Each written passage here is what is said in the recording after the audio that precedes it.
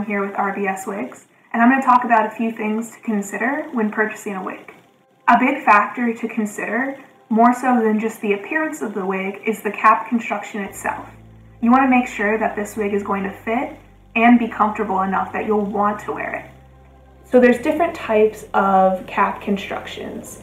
There are full lace wigs, lace front, wefted, and they all have their pros and cons.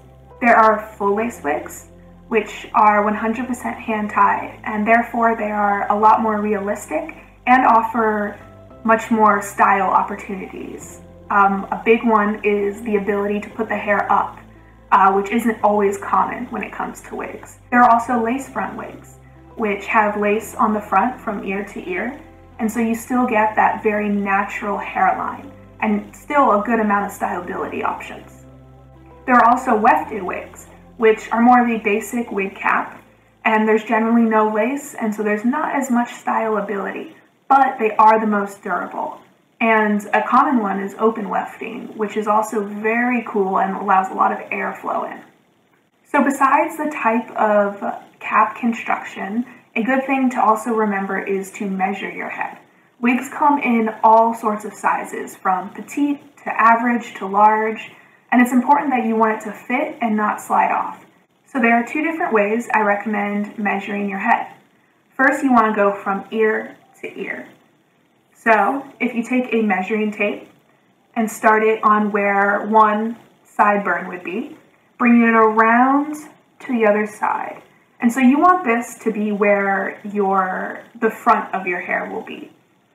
So typically when I have my wigs on, the hairline starts here.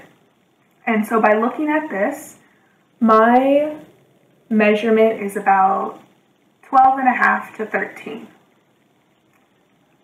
And the second way that you want to measure is from the front again, where your hairline will be. So mine is about right there. And you want to bring it down the back, and I'll move so you can see.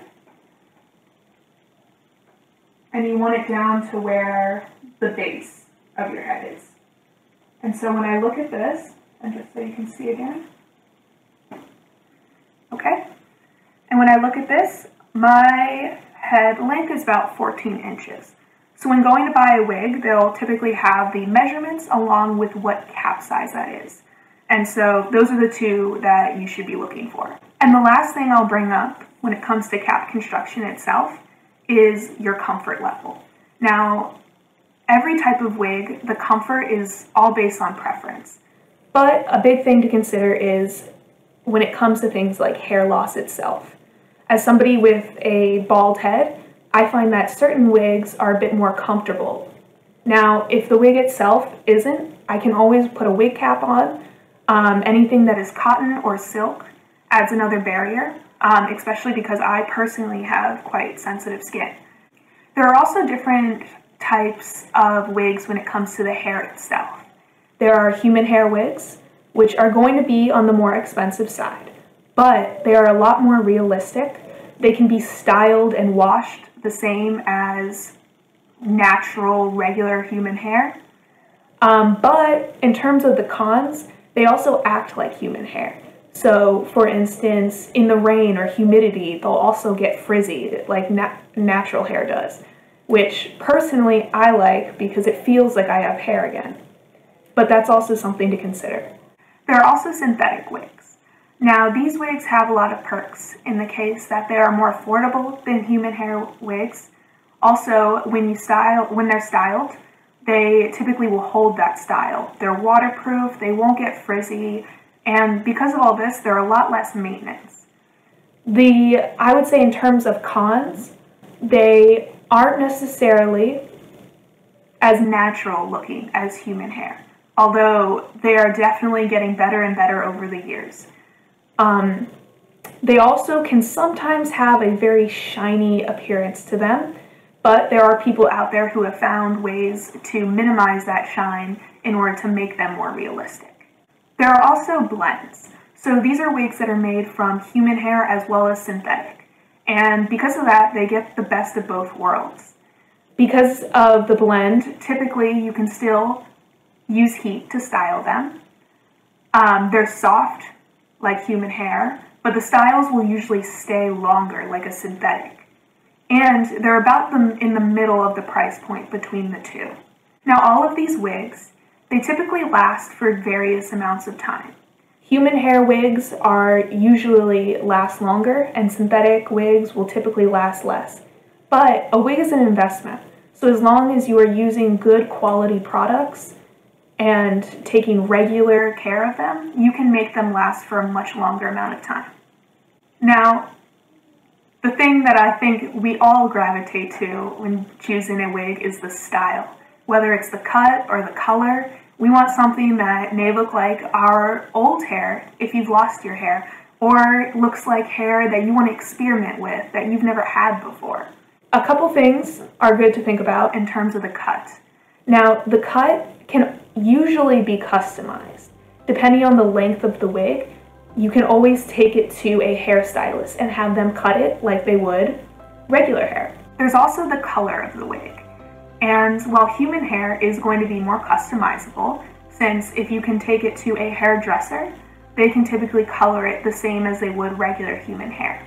It's also good to remember that human hair wigs are not made from just one person's hair. They're made from a whole wide range of hair, and therefore sometimes you want to be careful because they won't color completely the same. It's not all the same hair. And so it's always a good idea to take it to a hairstylist who has dyed wigs before, cut wigs before. And when it comes to a synthetic wig, unfortunately you can't really change the color of those, but they'll be more consistent. So when picking a synthetic wig, it's good to pick a color that you know you'll want to stay with. Now the parting of the wig is also important to think about. With lace front wigs, they usually offer a lot more flexibility when it comes to parting.